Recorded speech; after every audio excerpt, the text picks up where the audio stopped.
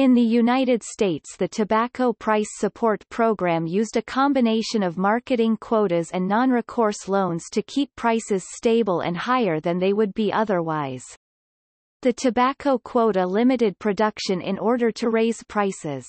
Non-recourse loans allowed producers to hold tobacco stocks for long periods in order to balance supplies with market demand conditions. Under the No Net Cost Tobacco Act of 1982, tobacco loan program operations were required to function at no net cost to taxpayers PL 97-218.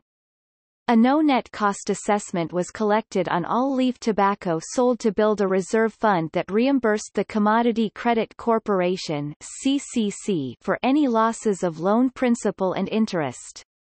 Adoption of the tobacco quota buyout in PL 108-357, Title V, ended also the price support program for the 2005 crop and subsequent years.